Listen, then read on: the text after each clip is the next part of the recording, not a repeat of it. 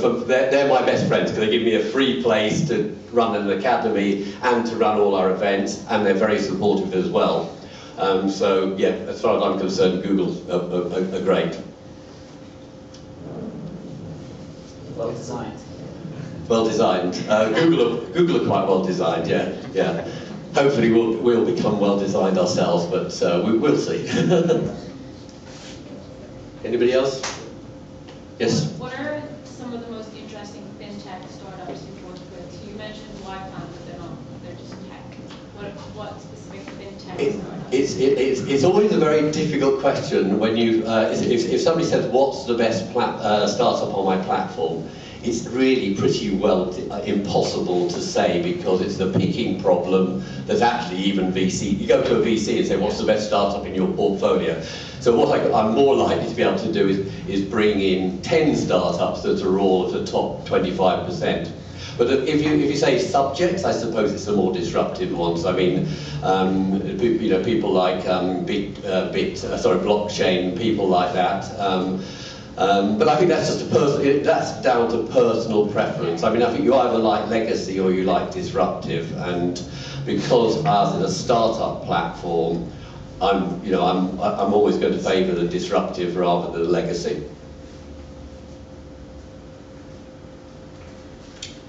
Okay, well I think we got through it quite nice and quickly. Thank you very much. The time is running out. Thanks very much for squeezing in and doing a great presentation. And now I present Edwina. Hi. Okay, hi guys, last person, gonna go really speedy. Z, thank you very much for inviting me. Thank you. Socks and jumper. So I am COO of Startup Bootcamp London FinTech Accelerator, so one of those accelerators that were mentioned. You've also got people like Barclays Techstars Accelerator, Level 39 guys, the Accenture FinTech Lab as well, so there are big focused accelerators going on, but I'm going to obviously talk about mine. And then also hopefully talk a little bit about trends at the end, again, keep it short. So what do we do? So we are, Startup Bootcamp is a network of accelerators around Europe, and so mainly around Europe, also across in Asia and through to the States shortly as well. In London we focus specifically on fintech. Each Startup Bootcamp accelerator tends to be a franchise model, so we're funded by separate corporate partners. So in London we are funded by Lloyds, MasterCard, Rabobank, Inter San Paolo, Avato, and two big venture capitalists, Route 66 and SBT Ventures. We work with financial institutes where we can work with their innovation departments in order that we can plug our startups into their innovation departments and do proof of concepts, do pilots, get investment going on.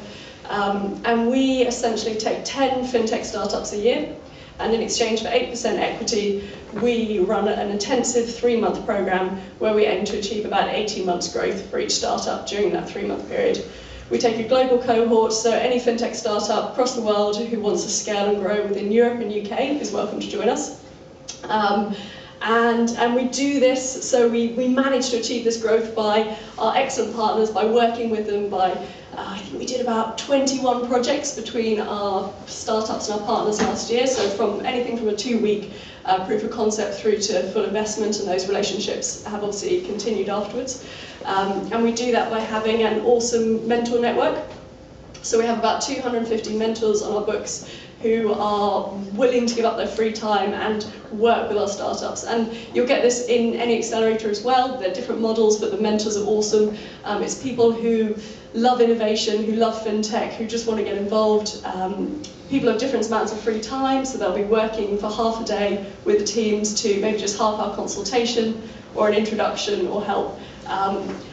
I had a failed startup in my past, and I applied to an accelerator, and I just thought, sod it, I just want the cash and I want an office space. But actually, it is the network and the connections and the environment that will get you places and will help the startup evolve. And we also have an accelerator in Singapore that we launched at the end of last year. So if you apply to London, then you've got the access to the kind of the global network and partners as well. So yeah, so that's a very brief intro, and I can talk more about it. And if you want, we have an awesome thing called a fast track tour where we invite startups to come and meet mentors, and we've got a day where you can do that on the 12th of June in London, and it's completely free. So just apply online with your fintech startup, and we bring in awesome investors and fintech experts to come in. So yeah, so then in terms of trends, so this is a trend event, so tie it loosely back in at the end. So a couple of things: investment. You've seen the Accenture report, tripled in value in fintech last year. The UK, and they did this report where they put the UK and Europe in amongst countries like Russia, just threw in Russia, but the UK is better than Russia in terms of investment that's going on at the moment. It is the place to be, you know, because there's events like this happening every evening. There's really a lot of excitement, a lot of hype. We see a lot of people leaving their finance jobs, and we encourage them to do that and set up startups. Our average demographic for the last cohort was age 38 and heavily male, because, you know, look at us. But you know, there's a lot of people who've got ideas, want to do something else, and are leaving their jobs, and coming to mentor, you know, accelerators like this is a great way of learning a little bit about it whilst giving back and working on ideas. It's another way in.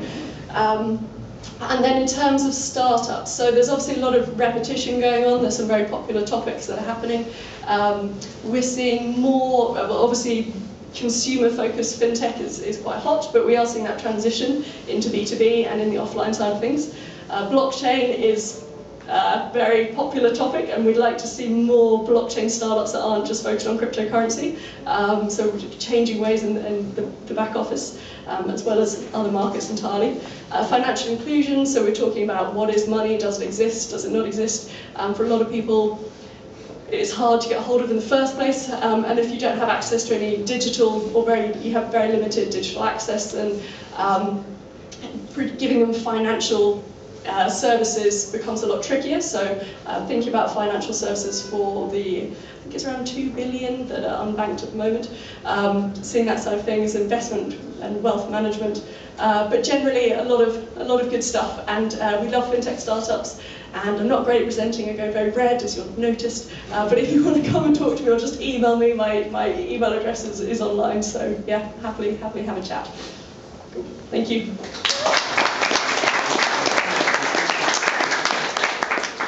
Any questions for? I'll take 3 questions to keep it short. Yep. How many startups do you have today? So we don't have any at the moment. Our cohort this year will run from, this is key information that I forgot. Our cohort, 10 a year in 3 months. Our cohort this year is mid-August to mid-November. You can apply online until the 21st of June this year if you want to apply to the accelerator. And where are you located? In the Rainmaking Loft, which is another co-working space in Tower Hill. What do you need the most? What do I need the most? I need people to be brand advocates, to spread the word for me, to go and talk about Startup Bootcamp so we can find the best startups and bring them back to London. How long have you been around? So Startup Bootcamp itself has been going since for about 5 years, but started in Copenhagen. And then the FinTech London one launched last year. Yeah. Your judging criteria for, you say the best startups, so Yeah. what are you really looking for? Yeah. To make a startup stand out? Yeah. The first criteria is always team. I think anyone here will tell you team number 1.